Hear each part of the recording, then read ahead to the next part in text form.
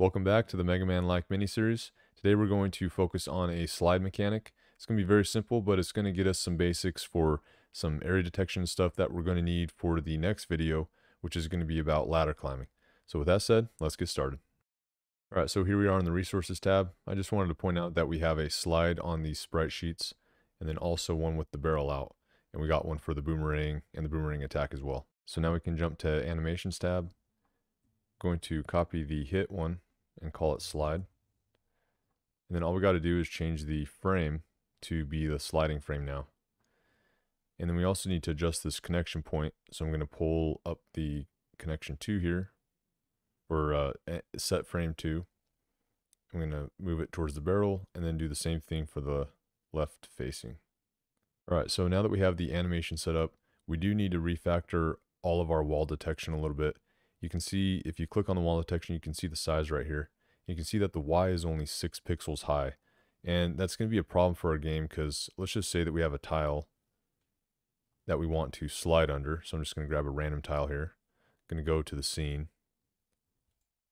Move the player over here. And then going to have just an area that you would slide under, right? So you can see that the tile grid size is 16 by 16. And so right now, if I was to play the tile wall, if you press F1, bring up, let's see, tile wall, which will show you the tiles, and then wall detection, which will show you wall detection. So in idle and walking, I have this small wall detection. Well, I can just walk right underneath that tile that we technically want to slide under. So we need to resize our wall detection that's going to be more scalable for a slide.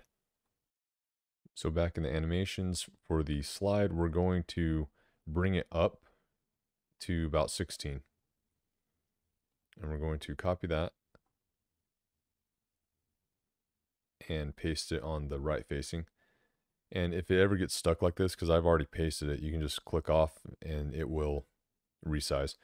But it's important that the slide is 16 because we want the top of the wall detection touching the bottom of the tile wall detection right here. And then we also want the normal, grounded one from the bottom of the wall detection. But for the other ones, we want it up to about 17. And this is so that it is literally 1 pixel too high as far as going under that tile. So I'm going to copy this. We'll just paste these in.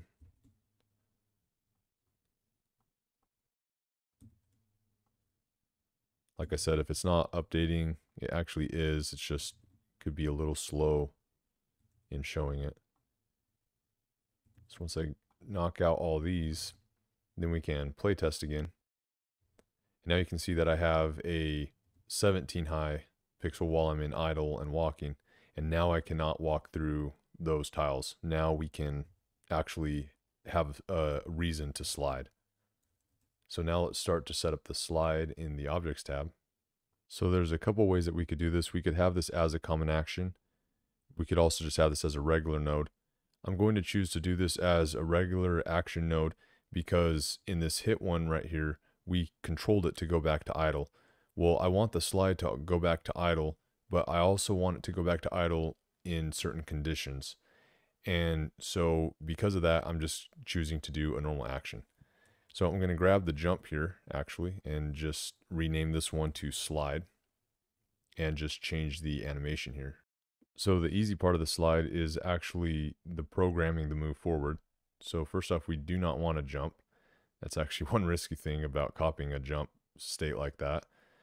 And then we do want to lock out the input and lock out direction change because when you are sliding, you're committed. We also want to increase the speed. I'll just say 200%. And then we also want to add a move toward display direction. And we actually don't need to specify anything here. We're just going to start moving towards display direction and we'll hit OK. And because we cannot move, we'll never overwrite this, so it will constantly be moving forward or the way that you're looking.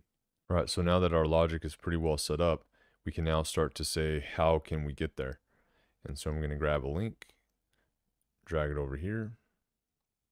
And for me, it's going to be when I press L2. and it's going to be an on press here.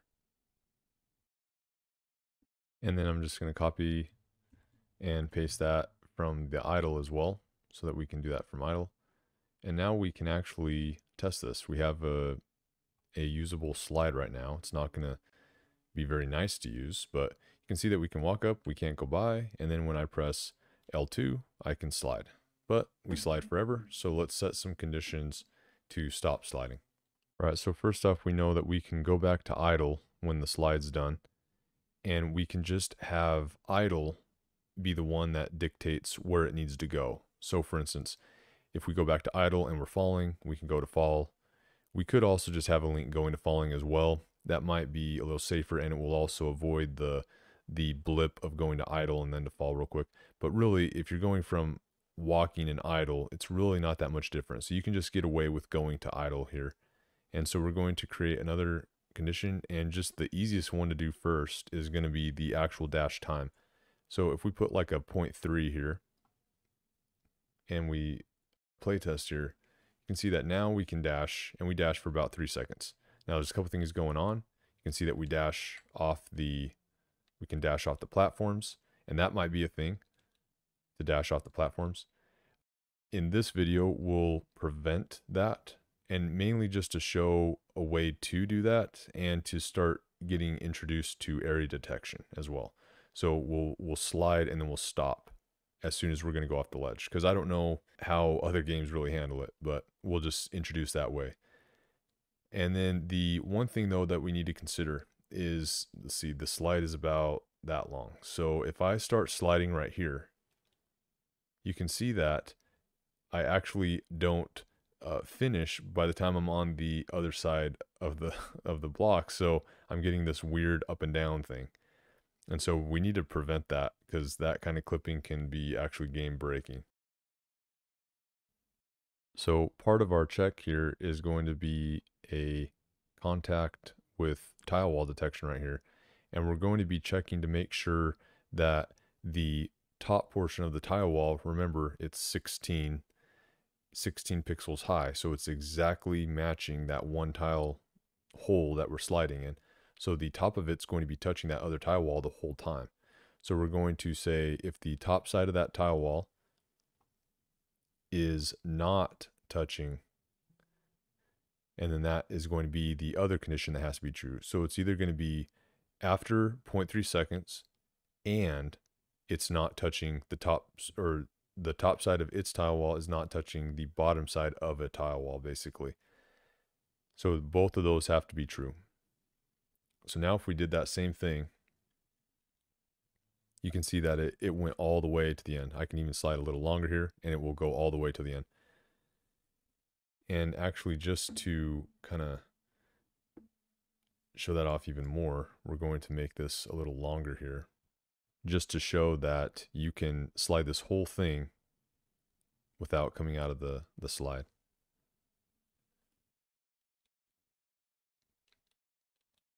So there we go.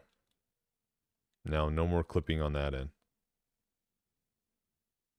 All right, so the last thing we're going to do is on the corners here, because remember I said we're going to prevent it from sliding off. On these corners, we're going to provide an area detection that is going to say you can't slide anymore. And so to do that, let's go to the resource tab. And really this part's not required for area detection. I just find it a lot easier to handle. So here is a placeholder asset from NoobK, and it has these numbers 1 through 15. And I like to use these to represent the area detection. The area detection is a lot like region restrictions if you come from RPG Maker, where you can have a tile that represents a number, and then when you're on that tile, you are registering that number, and then that number can trigger things. And so this is the tile set that I will be using to mimic the way that RPG Maker handles it. And then I'll go to tiles and add a new standard tile, and we'll just add these placeholders. And I'm just going to call this area detection and hit OK. And it auto partitions it and everything. So now I'm going to click on one of these, and I'm going to say over here, this is where you can assign the area detection that you want this tile to be. over here, I will say that this is going to be area detection 1. And then on this one will be area detection 2, and so on and so on. Now, we do need the activation condition to be when object is overlapping the tile. And so since I didn't do that on number 1, I just want to show you that you can actually grab multiple of them and change the setting at the same time. And you'll notice that it says that they're not the same value, but we did change them their setting at the same time. So you can do stuff like that. That's really nice. But what overlaps the tile? I have a lot of videos that do discuss this. I think my swimming ones are the most apparent. But in the animations tab, the center, this little red dot right here, that is what dictates whether you're in a tile or not as far as overlapping goes. So when this little red dot enters this tile, it's going to be registered as being in area detection of 1. And the same with this one, except for it would be registered as 2. Now, I do want to point out, because I don't usually point this out, most of my stuff that I do has been with overlapping tiles, but you actually can have area detection be if you touch a tile wall detection as well, this top option. In order to get this, though, you would have to have wall detections on this, but this doesn't usually work, or this won't work in this case, and in a lot of other cases that I use this in, because you want this to not be seen by the player. You want this area to just not even exist in the scene. And so I like to use the overlap so that we can kind of make that happen. So now we can go to the scene and start placing these tiles. And we're going to go to, let's see, yep, the test scene. We're going to add another tile set, and we're going to select the area detection tile set. Hit OK. And now in the tiles, we have 2 tabs to choose from. We can use the test tiles, which we've been using, or the area detection. Now, the area detection, it's one really nice thing about it is it's not layer specific. So you can have these on a different layer. And so a lot of times what I like to do is go to the very bottom layer and call this, let's just say, area detections. And so for this area detection, we'll just say that 1 will be the area detections that won't let you slide off a corner. So in that case, I'll need 1 right there, and 1 right there, 1 right there, and 1 right there, just for now, just to show this off a little more. And now we can go to our player layer, and they're not on our player layer, but they are there. Now, right now, they actually don't do anything, but if we did play test, we would see them. Now, real quick before we start implementing the logic, you might be thinking, well, you know, we're seeing them right now. Do I have to always overlap them or cover them with tiles and stuff like that? And one cool thing about doing this way is at the end, when you're ready to build your game, you can go to these tiles right here. You can grab them all, just all the area detections you would have, and you can just change the opacity of them to 0. They keep the same values, you just can't see them. And then when you want to edit them again, you can just, you know, redo them, or you could just have them slightly or something like that. But if you take the opacity off, you can see that they're gone. And if we go to the debug here under the player, every object has a area detection right here. And if you're not on any, you're -1. So now let's see, right here. You can see that now I'm triggering that 1 tile that is transparent. So that's one nice thing about this kind of a setup here, is that you have clear area detections. You can see them very easily while you're playtesting and while you're setting up your scenes. But then when it comes time to build, boom, you can just disappear them. Okay, so now that we know that area detection 1 is what is going to prevent a slide, let's go and implement that. So if we go to the link that goes back to idle, right now it's after a certain amount of time, which is the dash length or the slide length. Then we have the top wall detection check for if we are actually sliding underneath something. And now we need to add another one, and that is going to be a switch variable change. And we're going to make sure that this objects, which is our player, area detection, if it equals 1. So if it equals 1, that means that we're on that one tile or a corner of those ledges. We're going to hit OK. Now, we need to set this up because we want these both to be and, but we want this one to be an or. You're on a 1. So this will be the first part of it. If we go and play test here and jump up here and slide, you'll see that it stops me. And I can keep trying and it will stop me.